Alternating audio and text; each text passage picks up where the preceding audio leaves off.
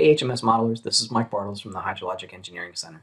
In this video, we're going to continue discussing routing methods within HEC-HMS by delving into the Muskingum-Cunge routing method. Like I mentioned in past videos, got to give credit to Gary Bruner from HEC, who originally developed a good bit of the material within this lecture. By the end of this lecture, you should be familiar with the Muskingum-Cunge routing method. I'll present an example computation, we'll discuss common parameter estimation techniques, and calibration techniques.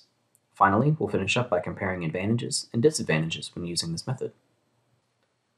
Recall that when using the Muskingum method, attenuation is achieved through numerical diffusion rather than physical. Cunge improved upon the original Muskingum method by setting this numerical diffusion to a physical estimate of diffusion.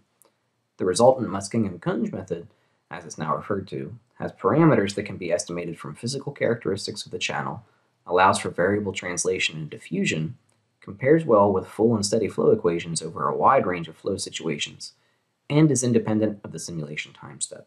This was a big leap forward and major improvement over the Muskingum method. I cannot stress that enough.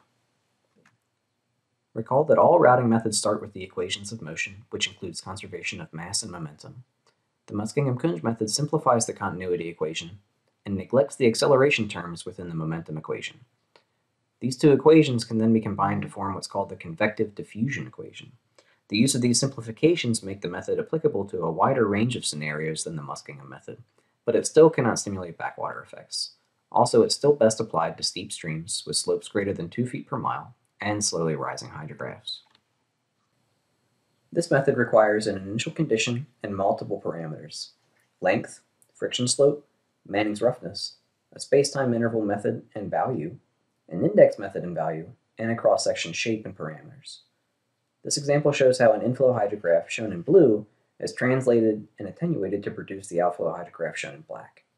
The inflow hydrograph is translated in time by a varying amount. Translation isn't uniform and depends upon the inflow hydrograph and the physical characteristics of the reach in question. The inflow hydrograph is also attenuated. Similarly, the amount of attenuation depends upon the inflow hydrograph and the physical characteristics of the reach. Both reach length and friction slope can be estimated directly within HEC-HMS if you have associated the terrain dataset with your basin model and your reaches are georeferenced. When estimating an initial friction slope, I usually equate it to the bed slope.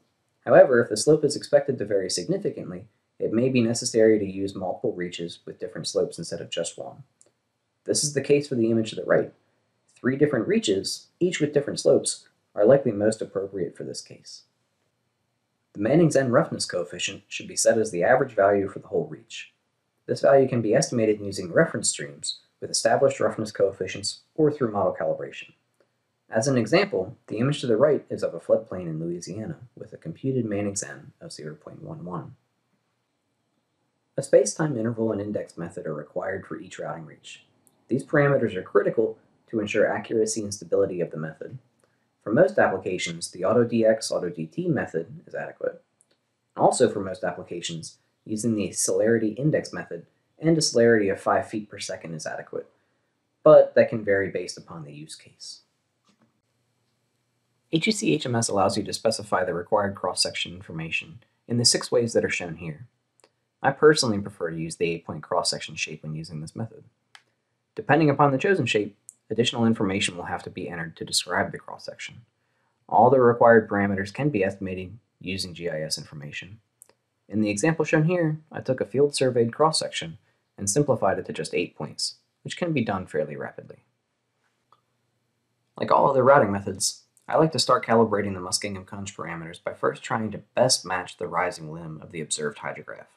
Then I modify the parameters further in an attempt to match the observed peak flow rate. In this example here, observed flow is shown in black and computed flow is shown in solid blue. I've matched the rising limb decently well, but my computed peak discharge is too high. In this particular case, it would be best if I split the reach into separate pieces with individual parameters to better match the observed data. Remember to use multiple statistical metrics to gauge whether your model is accurate. A major advantage of this method is that the predicted values are in accordance with open channel flow theory. Also, you can simulate variable translation and attenuation effects. And finally, the required parameters can be estimated using physically measurable characteristics of the reach in question. However, this method is less parsimonious than simpler methods and that more parameters are required. It also cannot simulate backwater effects and is only appropriate for use in streams with slopes greater than 2 feet per mile in situations with slow rising hydrographs. In review, in this video, I introduced the Muskingum Cunge channel routing method. This method can recreate classical open channel flow phenomena, and the required parameters can be estimated using physically measurable characteristics. This makes it a great choice for locations with little to no observed discharge data. However, this method does require more parameters than simpler methods, but I think the pros far outweigh the cons, and I personally use this method all the time. Thanks for watching, and I'll see you in the next one.